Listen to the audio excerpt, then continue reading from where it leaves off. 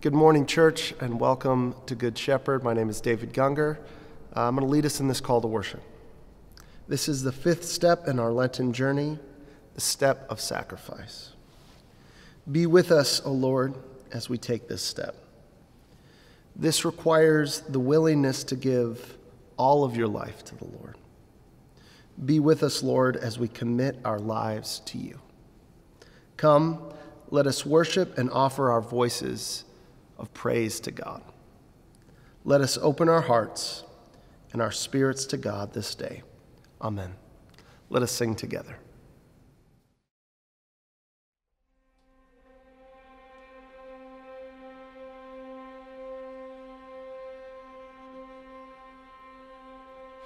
This is my Father's world, and to my listening ears, all nature sings, and round me rings the music of the spheres.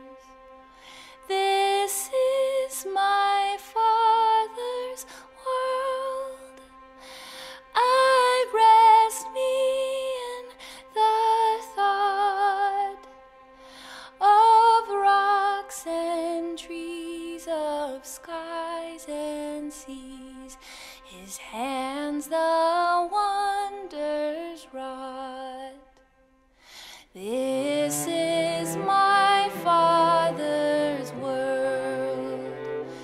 The birds their carols raise, the morning light, the lily white, declare their Maker's praise. This is my Father's world. He shines in all that's fair. In the rustling grass I hear him pass. He speaks to me everywhere. This is my Father's world. Why should my heart be sad? The Lord is King, let the heavens ring. God reigns, let the earth be glad. The Lord is King, let the heavens ring. God reigns, let the earth be glad.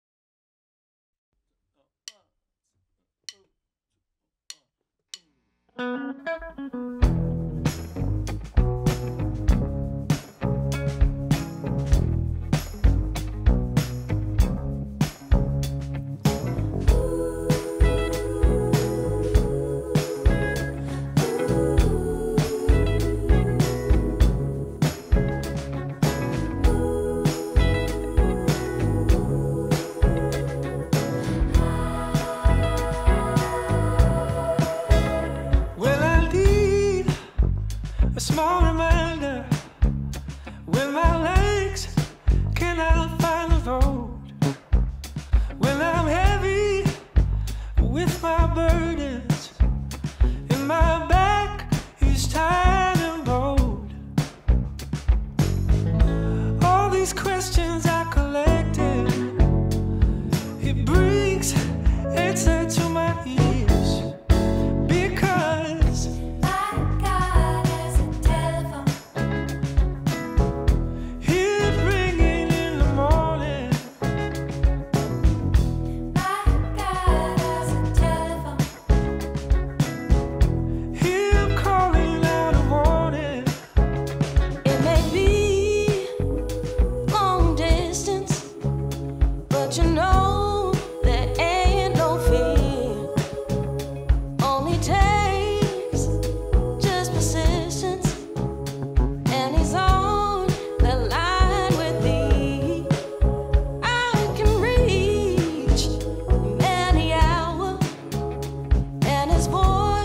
as loud and clear. Call him up, feel power, make a deaf man begin to hear. With the scream of fall, I hear His call. to put my faith over fear.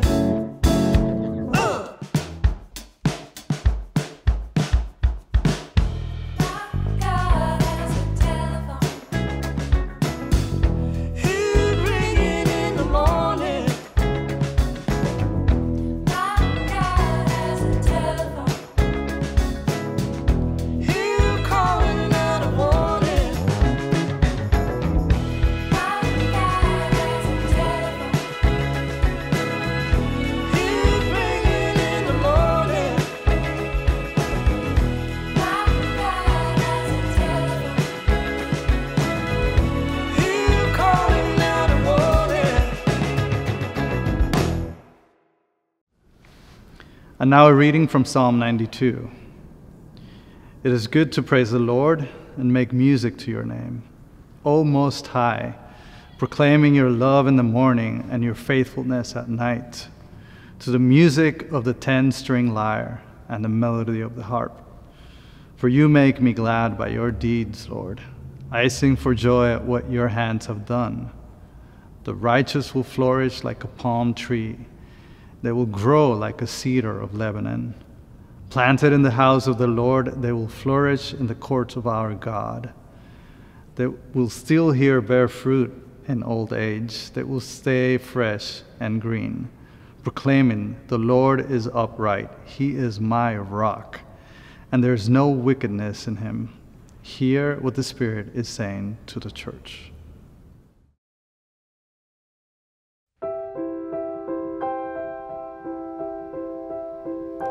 I know there is a place for me. Help me to grow that I may live and see a stream that flows, a well no end to find, that holds the key and stills my chattering mind.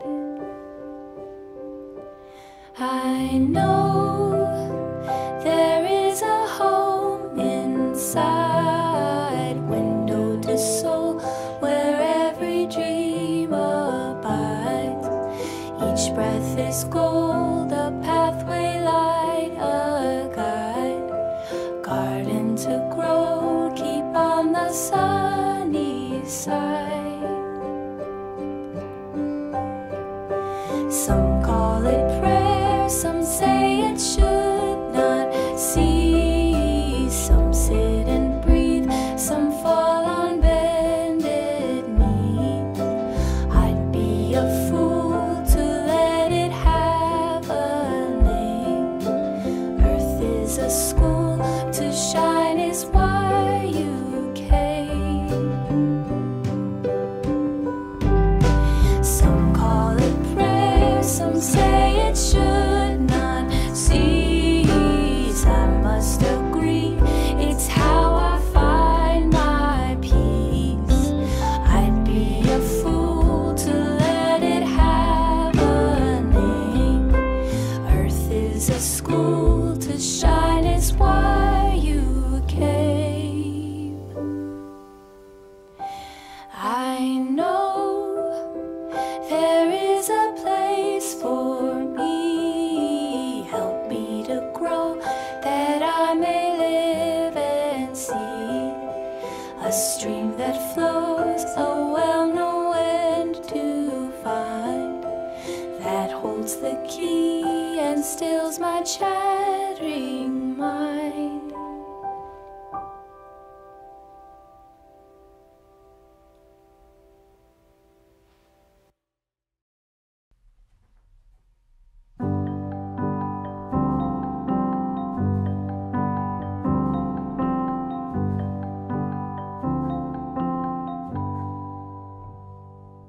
You shall cross the barren desert,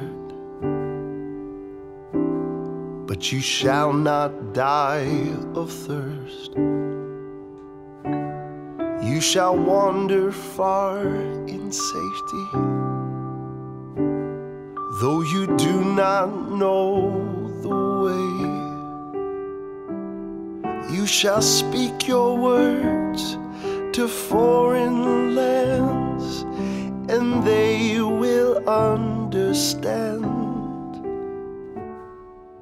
You shall see the face of God and live.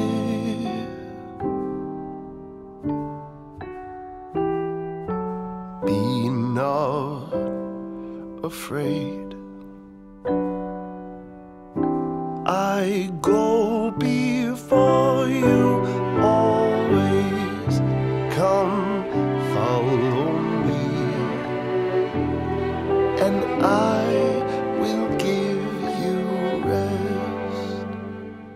If you pass through raging waters, in the sea you shall not drown. If you walk amid the burning flames, you shall not be harmed. If you stand before the power of hell, and death is at your side, know that I am with you through it all. Be not afraid. I go before you always. Come, follow me, and I will give you rest.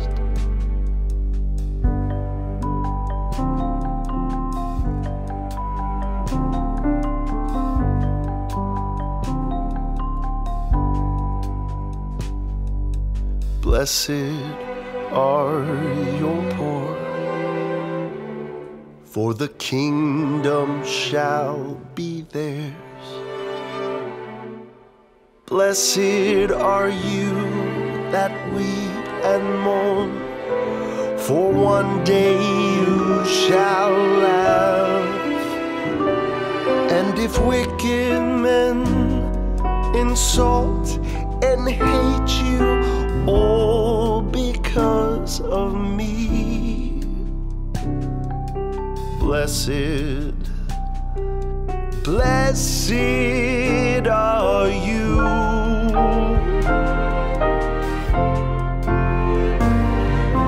Be not afraid. I go before you always. Come, follow me, and I will give you rest.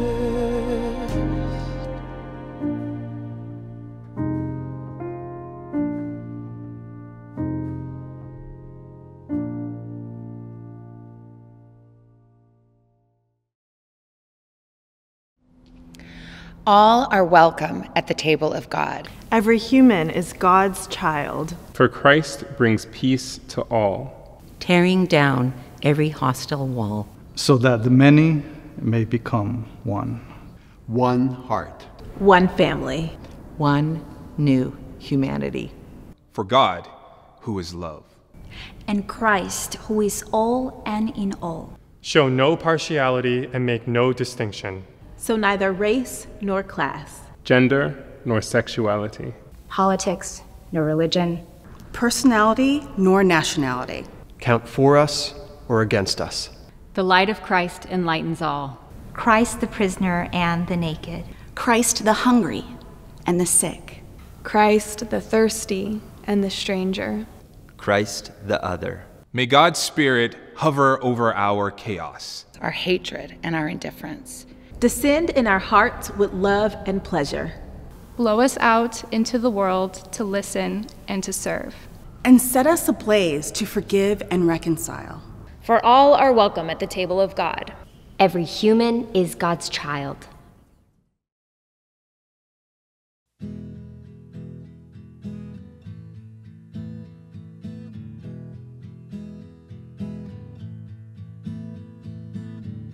Black day, stormy night. No love, no hope in sight. Don't cry, he is coming. Don't die without knowing the cross.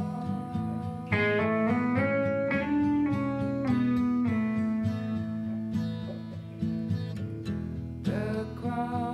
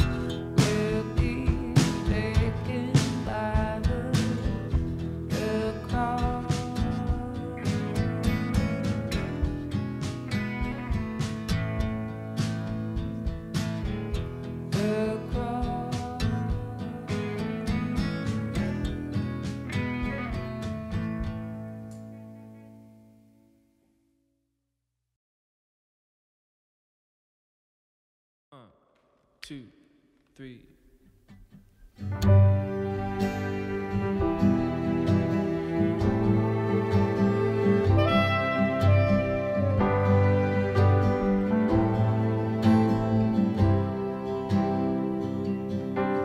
Someday war will be a memory in a city with no end. Till then, I am still running for the light. I'm all peace on the outside and fury within.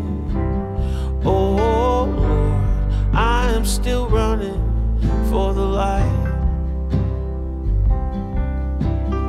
And all the times I turn away when things are going well, and all the times I need you when I cannot help myself. Your open arms, they greet me when I come crawling back again. Oh Lord, I am still running for the light.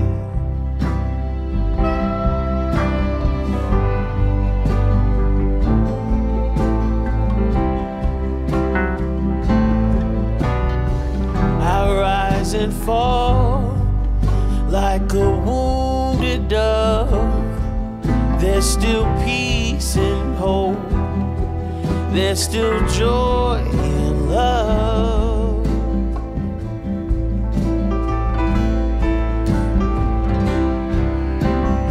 Hard times lead to harder, and the road has many tears. Oh Lord, I am still running for the light. There's a song that will linger on forever in my ears. Oh Lord, I am still running for the light. In vain I try to hold on to the things I can't control. Like what if something happens to the ones I love the most? How you love me, how you take away my fears. Oh Lord, I am still running for the light. Oh Lord, I am still running for the light. Oh Lord, I am still running for the light.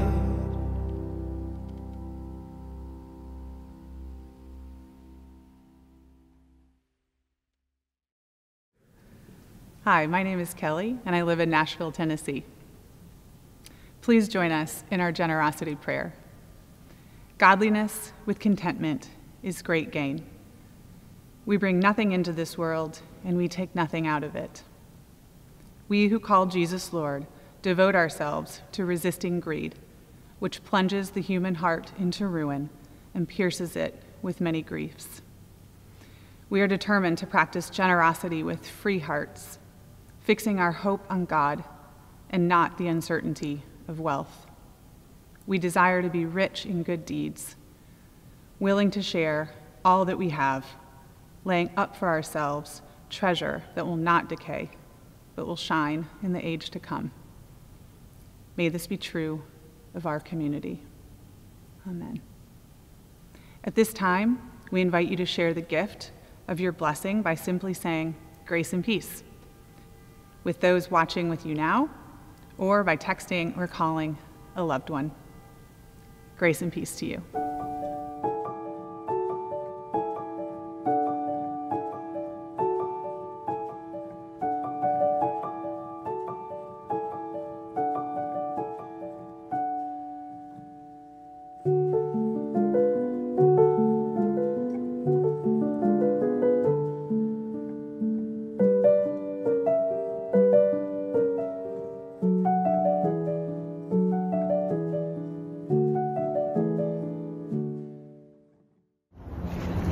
Hi, my name is Kyle Westaway, and I have been a part of the Good Shepherd community for over a decade. In fact, I was there at the first service we ever had over a decade ago, and I happen to be a member of the Board of Trustees as well.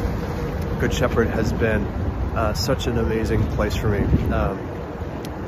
Over the last decade, there's been a lot of life changes for me, but this has been a consistent community for two things, both like personal, spiritual growth, a place for me to grow, a context in which for me to grow personally. Secondly, just family, building family within the church. A lot of my best friends have come out of this community and are like family to me. And as I've gotten married and have two kids now, I think about it as the future of my new family. And both of our sons have been dedicated at Good Shepherd, so we're excited about the future of Good Shepherd. And you know, we're in a moment of transition right now, and there's a lot of probably uncertainty, that which comes with a little bit of fear and uncomfortableness. I'm just reminded that in the life of our church, we've gone through a number of different shifts of venue.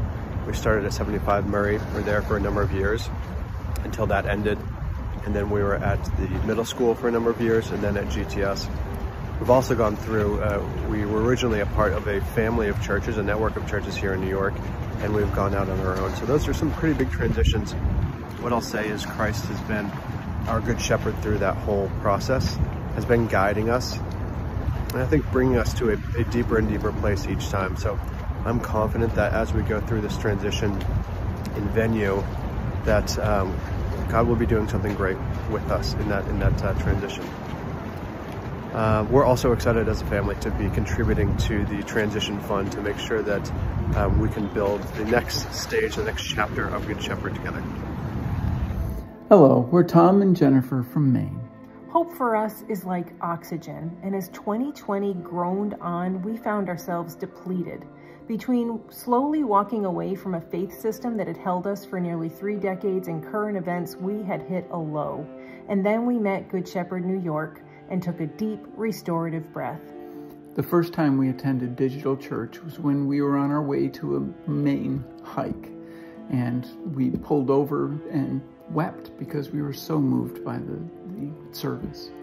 We eagerly joined digital small groups and found ourselves surrounded by brilliant young people the ages of our adult children, and found healing there we didn't know we needed. We've also joined the East Coast-ish small group and developed meaningful friendships. We remain so grateful for a place that invites intellectual curiosity.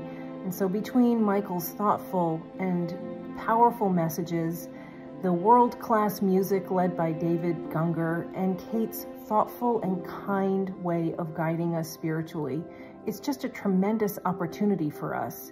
And we know that the pandemic has been terrible, but we're so grateful that it birthed Digital Church and an opportunity for people like us to be with all of you.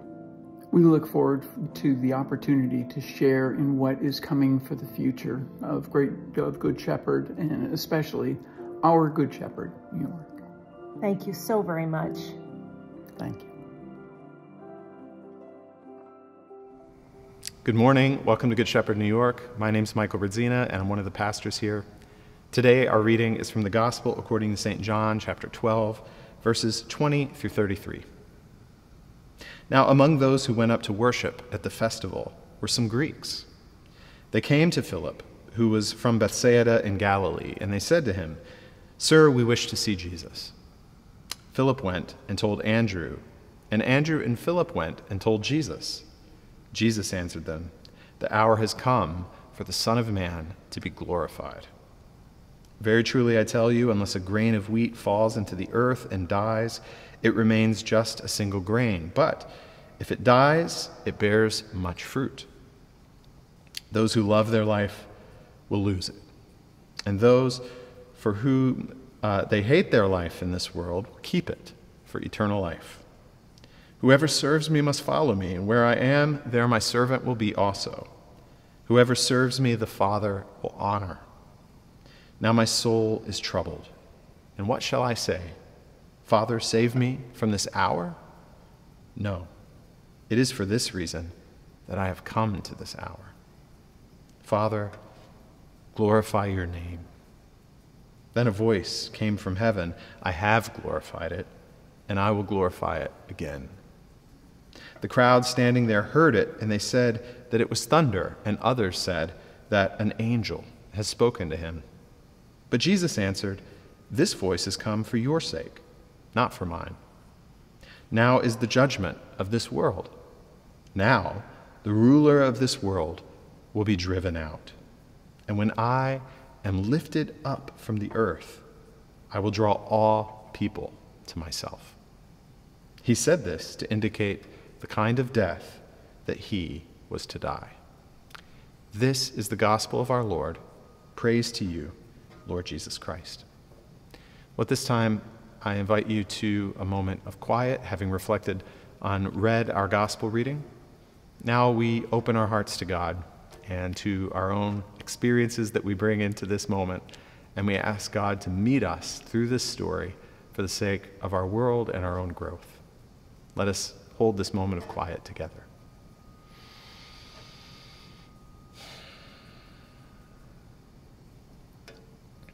God, we pray for your help.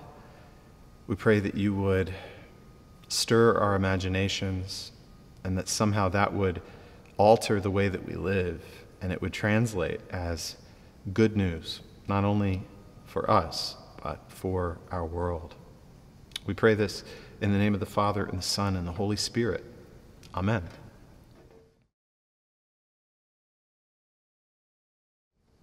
Well, here we have probably one of the most profound offerings by Jesus of the meaning of his own death. Here, Jesus offers definitively the power of his own execution and what it means not only to him, but for human history. And this insight into meaning, this offering of an interpretation of the cross, begins with his own trouble. He has this moment of existential dread and terror as he considers what lies ahead. And this is incited by, of course, the attention coming from the Greeks through the disciples to himself. And here Jesus realizes that he is on the precipice of glory, and yet his soul is troubled. Jesus says, "And now my soul is troubled, and what shall I say?" I find it interesting to start from this place of trouble, especially on the 5th Sunday of Lent. We all face troubles. Troubles in our world, troubles in our individual lives. We face collective troubles in the smaller communities to which we belong. And it's often this place of trouble that can distill for us and unlock for us new understandings and deeper insight into the very meaning of our lives. We look at the world right now and its conflicts and wars, and I don't know about you, but it continues despite my persistent sort of staying abreast on the news and the information and the stories coming out, despite my own prayers for these situations, despite even my attempts at generosity and trying to advocate for things that I think matter and are important, I still find myself overwhelmed and also at a loss for what to say or what to do. And I can honestly say with Jesus, as I survey the situation in Gaza, as I survey the situation that continues in Ukraine and other parts around the world that often get less attention because of the United States' interests, my soul is troubled. And what we do in the face of that trouble matters. How we respond truly matters. I also think of individual troubles, the personal stresses and burdens that I carry, that you carry. It's often a deep and profound weight that we shoulder. And I'm aware of these, partly because of my role within this community. I hear when you're sick or when loved ones are sick. I hear when you're about to give birth or are, asking for prayer around a transition or a financial stress or a conflict that feels like it's shadowing your entire life. And these burdens, which I know we carry as individuals, also amount to collective burdens. I think of the circumstances of our particular church community and how we received the terrible news on the Monday before Ash Wednesday that this beautiful place, which we've called home since 2020 at General Theological Seminary, will no longer be available to us, and that we're having to find a new venue, and that those of us who live here in this place are having to find new housing. And I think of the stress that involves, the sense of our souls being troubled as we face these challenges. And yet, the good news of this story is good news for our story, that even in the midst of our deepest trouble, where our soul feels shaken by our circumstances, these are the moments of illumination. These are the moments where the meaning of our lives can be distilled, and we can sift away or sift through the clutter and the things that get in the way or distracting to what really matters. And Jesus has a moment of clarity in this moment of trouble. He says, "What shall I say? Father, save me from this hour." This is the prayer which reflects the sort of instinct of the axis of power to self-preserve. It's what we often do in all of our trouble, political, national, geopolitical, and then also internally when we're facing the challenges and the conflicts of our lives. We want to self-preserve, and our prayer life, our spirituality can reflect that.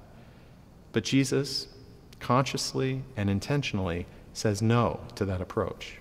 What shall I say? Father, save me from this hour? No. It's for this hour that I've come. What replaces that vision of self-preservation, that impulse to say, save me from this particular trial? It's a different impulse, and Jesus puts it into this phrase, Father, glorify your name. Now, this is a fascinating theme throughout the entire Bible, this idea of God's glory and humanity reaching its full potential, reaching its purpose in creation through participating in that glory of God. But that can also feel like an egotistical project. When we think about glory in the human realm or glory in a personal way, we often critique it. Of course, we're drawn to it, but we also see the shadow of it, especially in others. And we often wonder, why is this bad for God if it's bad? Why is it not bad for God if it's bad for us? The reality is that Jesus is revealing to us this God who is unconditional love, this powerful God who becomes vulnerable in the face of human violence and power preservation. This is the God that we're dealing with. This is the glory that we're dealing with. And the cross unlocks a new dimension, a new window into this glory that had previously been misunderstood or overlooked for most of history. This glory, this name, this reputation is something that is truly good news, not only for our world, but for our individual lives. And so in this moment of trouble where Jesus' soul is shaken, he makes a choice to step away from the instinct to self-preserve, and he enters into something bigger that will certainly require sacrifice, but will enable him to connect with the larger meaning of the entire universe, the glory of God's unconditional love and beauty. This involves sacrifice, to be sure, and the book of Hebrews has ways of talking about Jesus' sacrifice that are perplexing.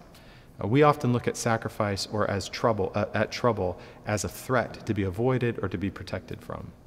But Jesus here in this moment sees the cross as something to be endured with joy. The author of the book of Hebrews reflects on Jesus' death and says that for the joy set before him, he endured the cross, which is a beautiful mystery on this fifth Sunday of Lent for us, that there are dimensions to joy that cannot be unlocked except through this experience of sacrificial love. Jesus, in the face of his trouble, willingly embraces sacrificial love. And then he knows, as a byproduct of that, a joy that very few of us touch in our lives. I think that the meaning Jesus gives to his death here is profound, and I want to think of it through the three headings that he gives. First of all, it is a judgment of this world. Second, it is an exorcism of this world and the ruler of this world. And then third, it is a drawing together of all humanity. First, the judgment. Jesus thinks of his own death and his impending execution as a judgment on this world. We live in the world of Cain. This is the world, of course, that is instituted and founded by violence and accusation in order to preserve power. That was Cain's first original murder. He kills his brother Abel out of envy and rivalry, and it begins a cycle. It truly begins a civilization as he moves on to build a city himself, a civilization that endures to today, a cycle, a culture, a way of being that endures to today. And the power of this cycle is that it often goes unquestioned, unresisted, unnamed. And what Jesus does on the cross is exposes this instinct to power, this way of managing through accusation and violence, for what it is. He labels this axis of power rooted in accusation and violence as evil. He judges it. And he does this in the most provocative and paradoxical way. He does it through the vulnerability of state execution. You know, the literal crucifixion of Christ involved Jesus being stripped down to a place of nakedness. And this is something that religious art has really struggled to depict. We are very hesitant to portray Jesus in that full vulnerability that he experienced. And yet everyone who was crucified was stripped down to complete nakedness, made completely vulnerable and exposed, shamed publicly. And what Christian leaders and theology has said over time is that the cross paradoxically exposes the world. It strips the world down to what it really is. It shames the world in its use of power and violence and accusation. And Jesus holds a mirror up to us in the cross, showing us the failure and the evil of our own instincts. This is difficult to see. It's often extremely difficult to see in ourselves or in the groups that we belong to. It's typically easier to see in other people or in other groups. But this axis of power that is enforced by violence and acquired through accusation reigns. And it reigns as something perceived as good. Because usually when we come up against conflict or when our power is threatened or our stability is threatened, the use of accusation and violence can bring great stability. It can bring great order. It can bring even great beauty into our lives. And this is why it's often seen as redemptive. And through our storytelling and through our anthems, through our memorials and through our history telling, we basically build up and heroize this reigning way of the world. What we look to as noble and having dignity and righteousness, Jesus exposes on the cross as bankrupt. The two figures representing the powers that crucified Jesus, Caiaphas, the religious power, and Pontius Pilate, the political power, are weighed in the balance on the cross, and they're found to be wanting. And it is a judgment on all the ways that our religious and political power are exerted and used in the vein of self-preservation, and the way that they participate and come together to bring the force of accusation and the force of violence into our world to solve our problems. And Jesus says, essentially, this is not the way, that there is a new way, that there is another way that's possible. Not an axis of power enforced by violence and accusation, but an axis of love enforced or expressed through forgiveness and reconciliation. So Jesus judges the world on the cross. And we judge those who judge to Jesus in that way, but we fail often to see how we're complicit and how we participate in this accusation impulse and our impulse to violence. And I think on this fifth Sunday of Lent, we're meant to reckon with the ways we run so quickly, both to accusation and violence, to protect our power.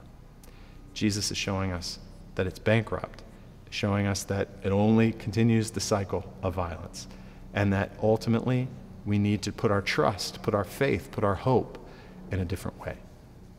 The second thing Jesus says is that through the cross, he drives out the ruler of this world. And this is a fascinating phrase used over and over in John's gospel. One of the things that John says 3 times is in chapter 12, now the ruler of this world will be driven out. In chapter 14, the ruler of this world is coming, and he has no power over me. And then in chapter 16, the ruler of this world has been condemned. Now this one who Jesus calls the ruler of this world is the one who Paul calls the God of this world. Paul says, speaking of those who are using power in the form of darkness, he says, in their case, the God of this world has blinded their minds to keep them from seeing the light of Christ, who is the image of God, end quote. The ruler of this world, the God of this world, is one who's clearly identified throughout the Bible as the Satan, the accuser, the deceiver. And Jesus said when he's lifted up in crucifixion, that the Satan, the ruler, the god of this world, is driven out. Now, that term driven out is used over 30 times in the Gospels, and in each case it's used to talk about Jesus' power over those afflicting forces in people's lives. Now, how do we understand the ruler of this world, God of this world, this satanic influence? I think Brian Zahnd, in his book, The Wood Between the Worlds, A Poetic Theology of the Cross, puts it very helpfully in this way, quote, "Probably the best understanding of the Satan is as an enormously complex spiritual psychic phenomenon of accusation that leads to organized violence," end quote. This is, in his words, more than a metaphor, but less than an individual person. The Satan is a sort of phenomenon of accusation and violence in our imagination and in our systems and our collective action. It is the violence that rules the world and that has won over our imaginations when it comes to the conflicts and how we solve our problems. It's a phenomenon that reigns because it is rarely seen for what it is, as evil. And in the words of St. Paul, the God of this world has blinded our minds. If we use that image from Homer's Odyssey, the siren song, and we consider the siren song of the Satan, it would be a deadly orbit around an axis of power enforced by violence.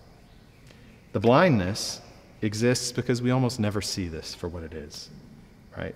We conflate accusation and violence and we heroize it. We see that it brings order. We see that it brings stability. We see that it brings security, that it helps us to govern. We see honor and courage and order that the violence brings to our society. But we often fail to see the innocent blood that is shed, and there's always innocent blood that's shed. We fail to see the ways that our violence begets more violence, that our violent response, even in retribution, even with a sense of justice, is always creating the seeds of a force that will come back upon us. The accusations that violence makes as essentially it becomes sacred in our imaginations, through myths and anthems, memorials, monuments, holidays, history books.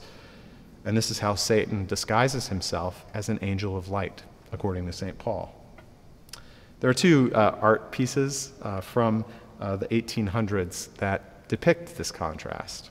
First, you see this painting called American Progress by John Gast, where the expansion of the American project in North America is represented by the goddess Columbia, this figure of justice and power, of light, shining a light as it moves west. Behind her, the infrastructure of railroad and the power of cowboys and horses and that sort of westward expansion, perceived as full of dignity and full of meaning and beauty. And what's being driven out or driven away in the darkness under cloud are the buffalo and the indigenous people. This is a way in which we often cast and experience a blindness to our own accusation and violence, and we call it dignified, and we call it meaningful, and we call it righteous. This happens over and over in our imagination. But there's another piece of artwork from the same period called The Two Crowns by Sir Frank Dixie. And here we see the vestige of power represented through a king who is in the full regality of armor, war armor, who rides on a war horse, who is in the midst of a parade and the pomp and circumstance of homage and reverence from his people. And in this moment of glory, right, the glory that we often call good, that brings stability and order and guides our lives, it justifies the impulse to violence and accusation. This scene of glory is called into question when we behold the face of this king. The king is preoccupied with a vision of another crown, the crucifixion of Christ. And we see in his face an ambiguity, even perhaps a horror.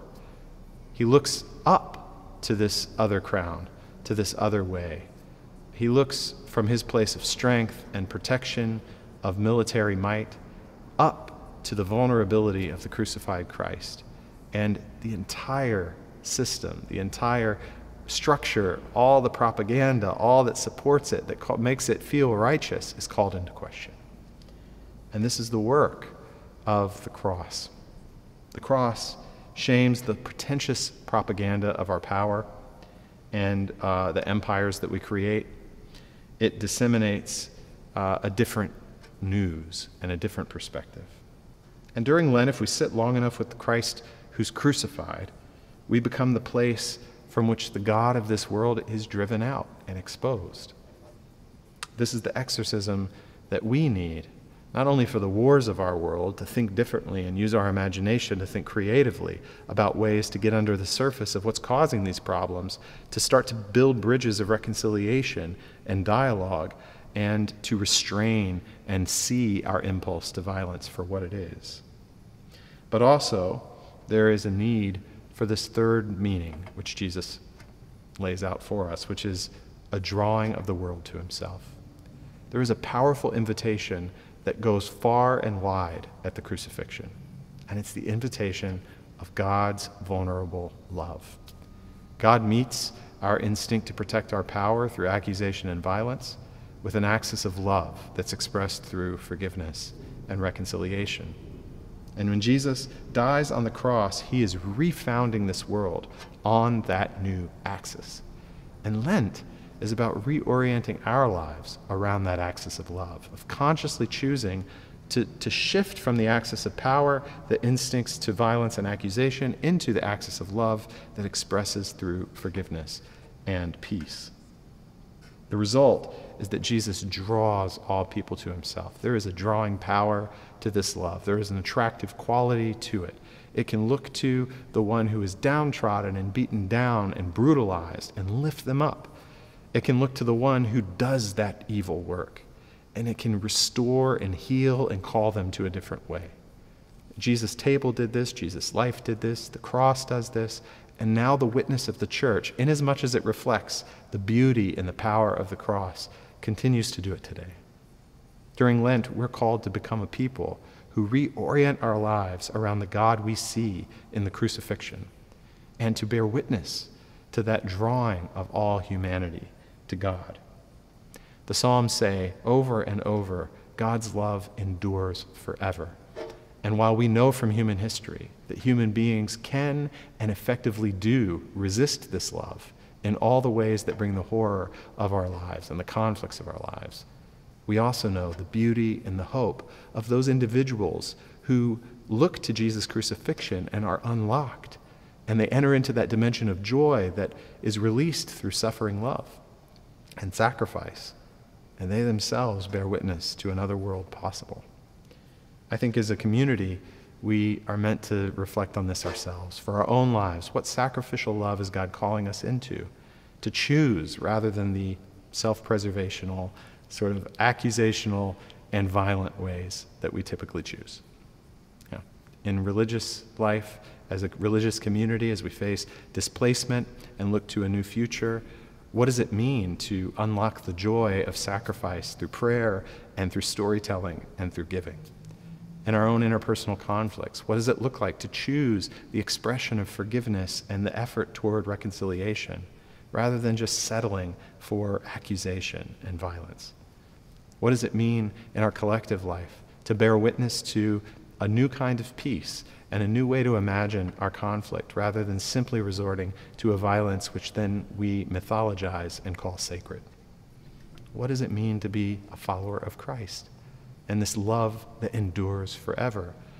Certainly we can resist it, but how long can we resist the divine love which endures forever?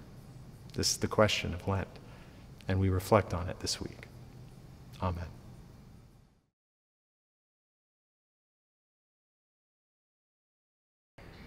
And now that we've considered our gospel, we take a moment to declare our faith. This is the Apostles' Creed. We believe in God, the Father Almighty, creator of heaven and earth. We believe in Jesus Christ, his only Son, our Lord, who was conceived by the Holy Spirit, born of the Virgin Mary, suffered under Pontius Pilate, was crucified, died, and was buried. He descended to the dead. On the third day he rose again. He ascended into heaven and is seated at the right hand of God. He will come again to judge the living and the dead. We believe in the Holy Spirit, the Holy Catholic Church, the communion of saints, the forgiveness of sins, the resurrection of the body, and the life everlasting. Amen. And now that we've declared our faith, we offer our prayers, and these are the prayers of the people.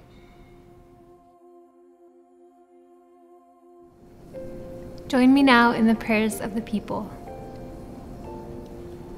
This week, Lord, we pray together for a fire within us, stirring the courage of prophets.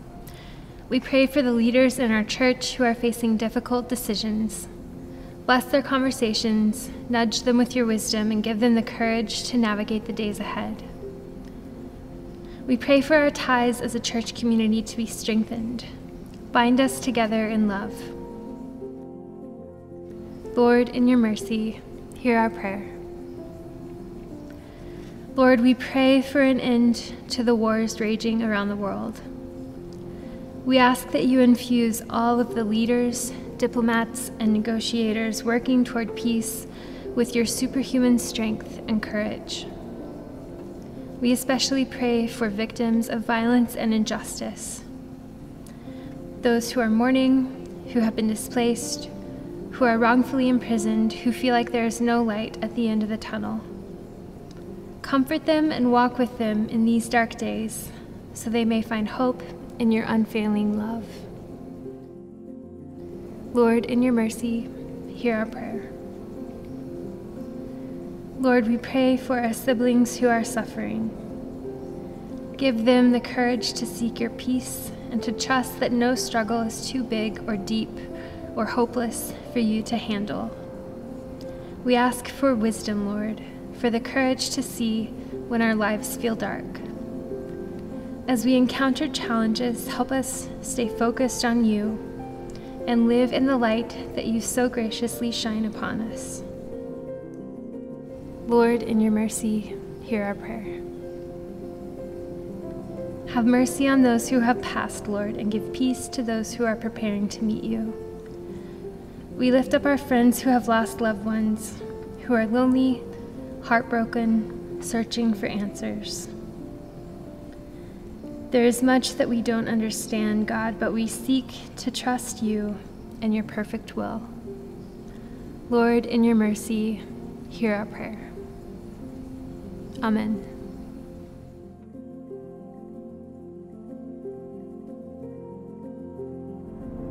And now, having prayed our prayers, we make space for confession. Would you join me in holy memory, considering the week behind us, the ways that we've fallen short of love, and ask for God's help to hone in on a memory that matters. And remember, it's God's kindness that leads to change. So if there's any image of God right now that keeps you from soberly looking at your life, simply discard it with every exhale. And with every inhale, receive afresh the tender mercy of Jesus Christ.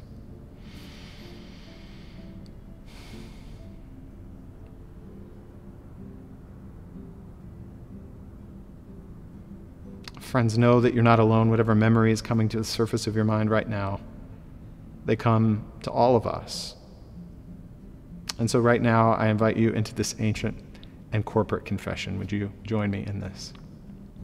Most merciful God, we confess that we've sinned against you in thought, word, and deed, by what we've done and by what we've left undone. We've not loved you with our whole heart. We've not loved our neighbors as ourselves. We're truly sorry, and we humbly repent. For the sake of your Son, Jesus Christ, have mercy on us and forgive us, that we would delight in your will and walk in your ways to the glory of your name. Amen.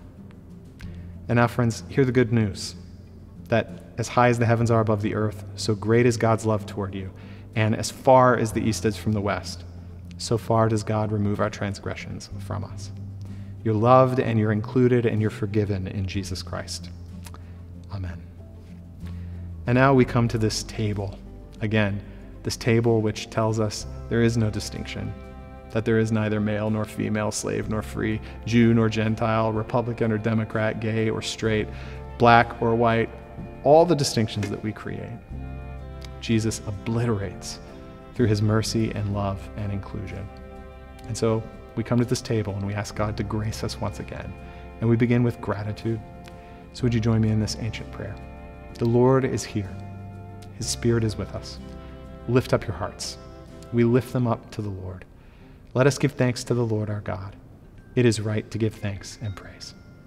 God, it is good and beautiful to say thank you. And right now, we hear our own hearts and voices lifting up with the angels and archangels of Isaiah's vision, who say, "Holy, holy, holy Lord, God of power and might. Heaven and earth are filled with your glory. Hosanna in the highest. Blessed is he who comes in the name of the Lord. Hosanna in the highest." On the night that Jesus was betrayed, he took bread and cup and he blessed them.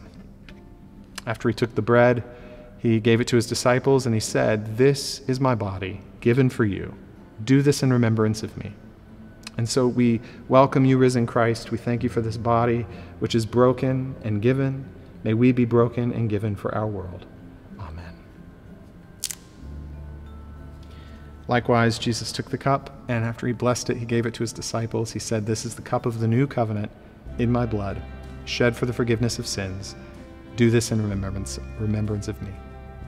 And so we welcome you, risen Christ. We thank you for this cup, which points us to the way of forgiveness and reconciliation and truth. Amen. And now, friends, we declare the mystery of faith. Great is the mystery of faith. Christ has died, Christ is risen, and Christ will come again. And these are God's holy gifts for God's holy people. Jesus Christ is holy. Jesus Christ is Lord, to the glory of God. Amen. And now, friends, we invite you to receive Holy Communion. Our practice is an open table. Any drawn to the love we see in Christ are welcome to come. Let this be a gesture of your open heart to receive the love that you find there. And our practice is typically to take the bread and dip it in the cup. Let us receive Holy Communion together.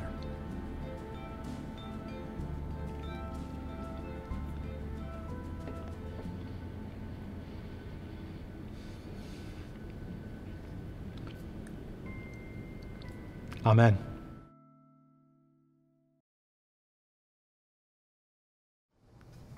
Thank you for joining us once again at Good Shepherd New York. We invite you to like and subscribe to this YouTube channel. It helps push this content to people who would be interested in it. And we always have, hundreds and hundreds of people watching. And sometimes we only have, like 10 to 15 likes, which honestly I could care less about from an ego perspective. But our team of creatives and people who do social media are like, you should strongly suggest that people subscribe and like so that it gets out to people who need the content. And so we do this. We also want to give you an update on the Lenten invitation as it pertains to our fundraising efforts. As you know, the My Good Shepherd invitation has two financial asks in light of the transition that we face as a community. First, there's a capital goal of $300,000 that helps to build our capacity for this transition. And then there is the monthly subscriber goal, which we're calling our My Good Shepherd community, which we're inviting you to participate in. The capital goal is to the My Good Shepherd Fund, and it is exclusively set apart for the transition to a new home and to secure a long-term lease and the work required to secure that. The monthly subscriber goal is around our normal operating budget and that sort of visibility that we can get into the future as we try to be good stewards of our spending. It gives us that stability and it gives us that security. So want to give you some updates in the capital goal, which is currently $300,000. We are now at $42,000, and I think $42,320 to be specific. And so already in a couple of weeks, we've made good progress. And one of the things that we're excited about as we continue to explore new options, we have some exciting things that are in the works, and we will hopefully be able to be more concrete with what is possible with this capital goal being met, and also perhaps other things that are possible should we exceed that goal. So if you can help us build toward that goal, truly the sooner the better. so that we can begin to act as our timeline is significant, and some of the things that need to take place for us to make this transition need to happen sooner than later. And we look forward to sharing updates as we're able. The second goal is to get to 250 monthly subscribers, which is our Good Shepherd community. And we have remained flat this week in that area, still at 221. We have had some people join, but we also had some people drop, and so we're continuing to be at 221. And so we invite you, if you're not already giving in a recurring way to our Tithes Fund, you can do that by texting Good Shepherd NY to 77977, or you can also, if you're already part of that community, go in and consider increasing your gift to increase our financial stability year over year. We rarely talk about giving in our community. We only really talk about it when it's truly needed. And that's for things like funding Digital Church. And now it's for this challenge that lies ahead of facing a transition and finding a new home. And so we trust that you will respond in the ways that you can with sacrificial love and joy, and that you'll be able to see and find meaning in your contribution to the beautiful future that we're trying to build as a community. So thank you for your participation, for everybody who's given, and that is all that we're asking for, is 100% participation. And we hope that you'll be able to join us on this journey, and we look forward to the updates coming ahead. And now, with that, receive this benediction.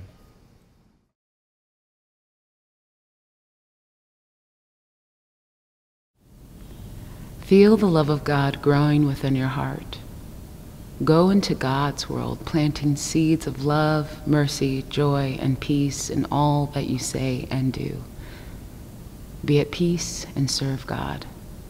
Amen.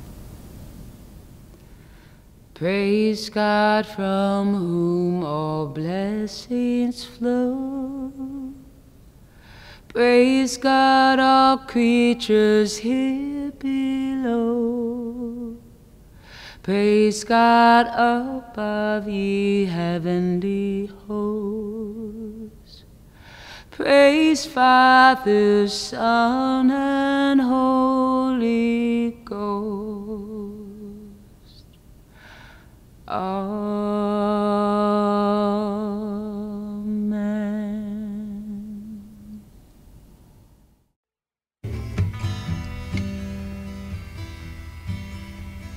One, two, three, four.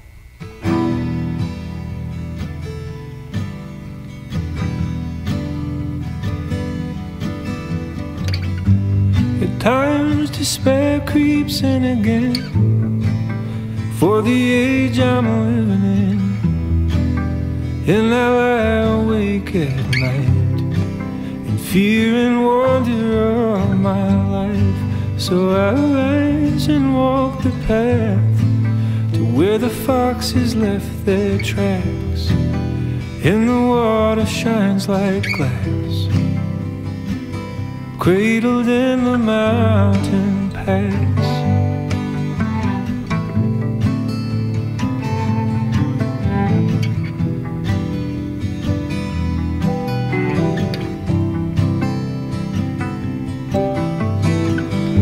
Somewhere behind the autumn sky, the stars are waiting with their light to let me know I'm not alone, and guide me on the journey home. For here the seasons carry on, the flower turns to face the sun, and though its moments may be brief, not a one is lost in grief.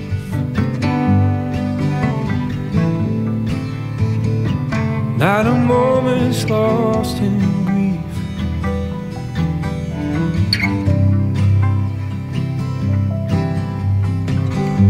For when despair creeps in again, for the age I'm living in, I'll go and seek this wild peace. For a moment I am free.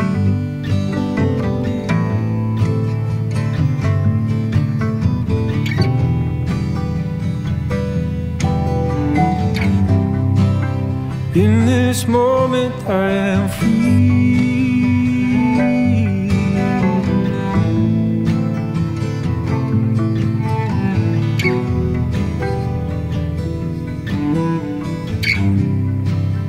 For a moment I am free.